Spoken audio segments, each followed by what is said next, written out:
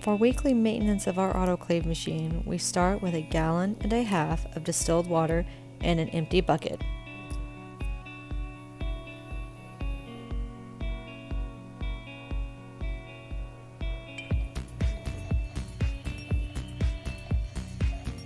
Inside of our autoclave machine, you will see a rubber tubing held in with 2 black clips. This is our reservoir tank. We are going to pull the rubber tubing away from the black clips and empty all of the water from the tank into our bucket.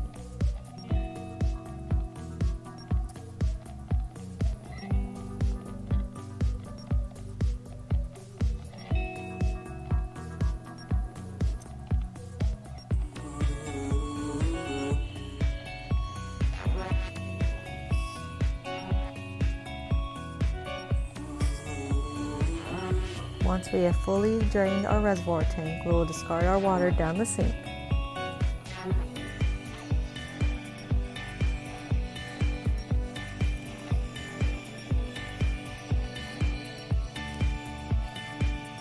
From here, we remove the tray and all the inner pieces of the autoclave.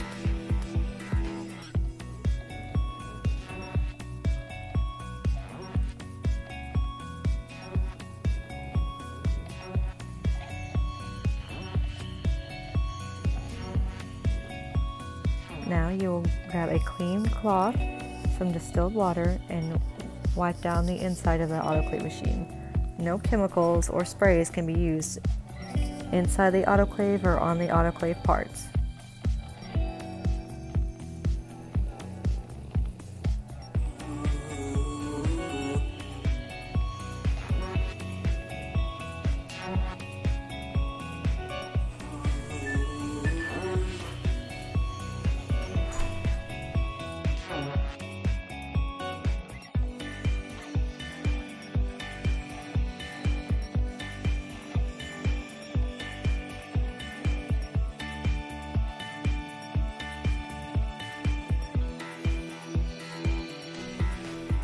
Once all of our pieces have been cleaned, we will assemble the parts back together.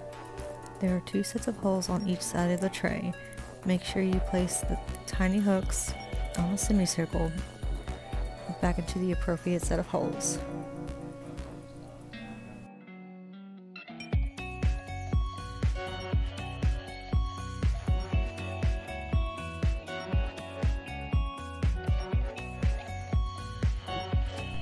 Now you'll push the semicircle all the way back into the machine, making sure that the bottom lip is flush with the edge.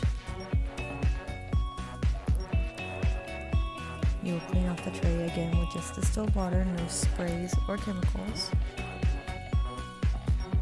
and place it in the lower level of the autoclave.